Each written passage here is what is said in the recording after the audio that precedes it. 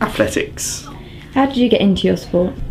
I first got into athletics by meeting Tanny Gray-Thompson at a Star Trek Day event, which was put on by Norwich Union. What do you enjoy most about it?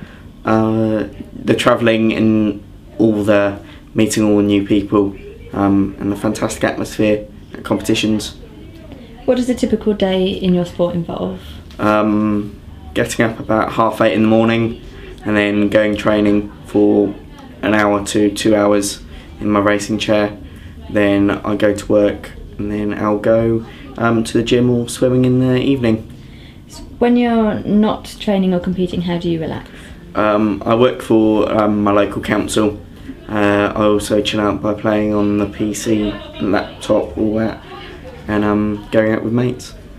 What do you hope to achieve in your sport in the future? I hope to qualify for Beijing 2008 and 2012 London, which I think would be amazing. What advice would you give to somebody wanting to take up your sport? Just train hard and just keep going. It's hard, but it's worth it. After a while, you always get a bonus.